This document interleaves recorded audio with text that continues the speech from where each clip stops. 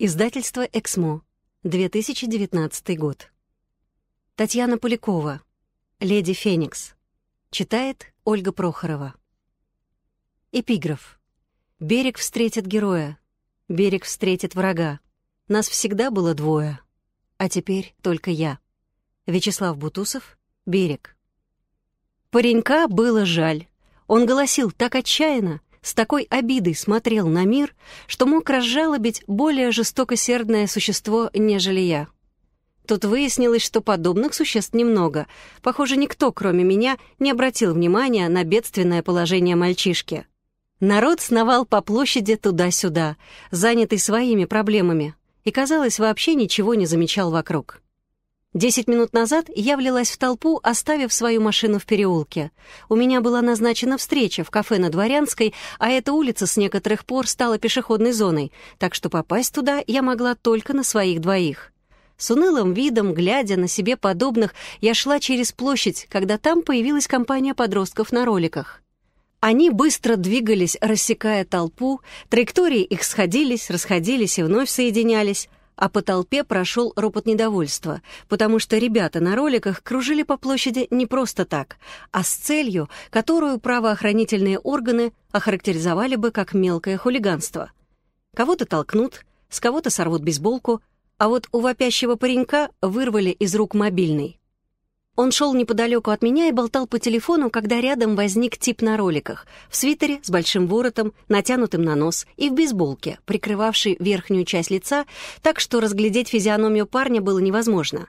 Вырвал трубку из рук мальчишки и через мгновение скрылся с глаз, оставив в душе недавнего обладателя мобильного обиду на судьбу и попранное чувство справедливости.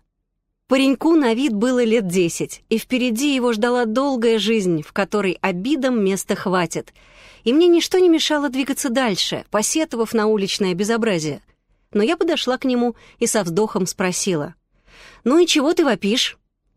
Он закрыл рот и заглянул на меня с откровенной надеждой, готовясь переложить на мои плечи свои проблемы, размазал по щекам слезы и ответил: «Мобильный украли». «Вижу, что украли», — опять вздохнула я и кивнула. «Идем». «Куда?»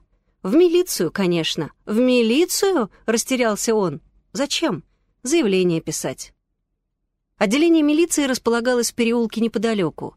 По дороге паренек, которого звали Ваней, торопливо и довольно бестолково поведал мне историю утраты мобильного телефона.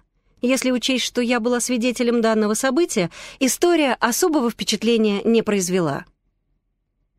В отделении мы долго сновали от одного кабинета к другому, пока какой-то милиционер вдруг меня не узнал.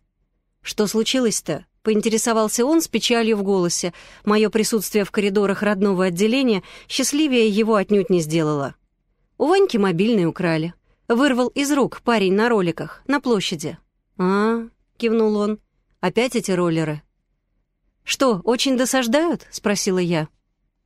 Он пожал плечами. «Да не то чтобы очень, но бывает. 3 заявления уже есть, каждый раз одно и то же, выхватывают из рук мобильный и дёру. Но если 3 заявления уже есть, пора бы принять меры», — без особой уверенности произнесла я. Слуга закона опять пожал плечами. «Пора, конечно, только разве их поймаешь? Они то в одном конце города возникнут, то в другом. На площади детни на роликах всегда полно. Отличить грабителей от тех, кто просто катается, невозможно.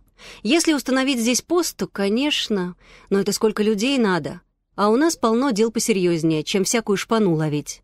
«Ясно?» — кивнула я. «Заявление примете?» «Конечно», — порадовал он, разведя руками.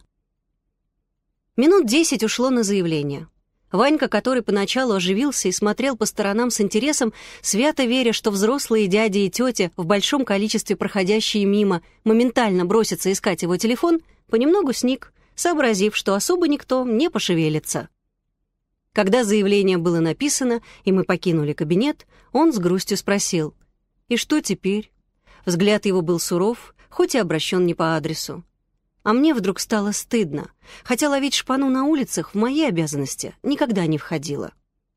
«Если парня отыщут», — начала я и замолчала. «И ничего сделать нельзя?» — с душевной болью поинтересовался он. «Видишь ли, мне отец телефон подарил. Он не сдержался и заревел, отворачиваясь от меня. «Понимаю. Объяснишь ему, в чем дело?» «Не объясню», — вытерев слезы кулаком, буркнул парнишка. «Его убили». «Кто?» — растерялась я. «Пьяный дядька на машине. Сбил и уехал. Отца спасти можно было, так мама сказала, но его только утром нашли». «Да», — вздохнула я, — «история. Дядьку пьяного отыскали?» Он кивнул и вновь отвернулся. «Ладно, найду я твой телефон», — сказала я. Теперь он посмотрел внимательно, но все еще с сомнением. «Найдете?» «Найду. Вы что, в милиции работаете?» «Вроде того. Будут новости, позвоню. До дома доберешься или подвезти?» «Доберусь. Тогда до встречи». Я пошла по коридору, но он окликнул меня. «А вас как зовут?» «Ольга», — ответила я, оборачиваясь. «Ольга Рязанцева».